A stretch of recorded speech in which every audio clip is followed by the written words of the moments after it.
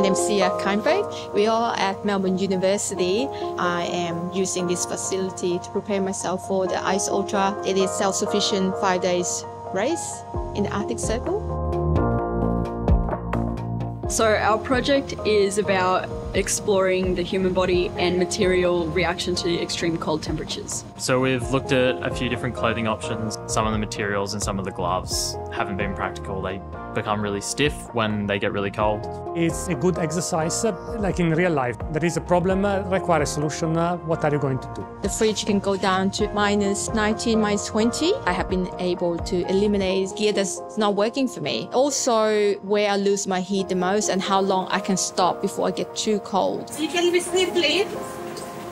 It freezes inside my nose. Like he's frosting.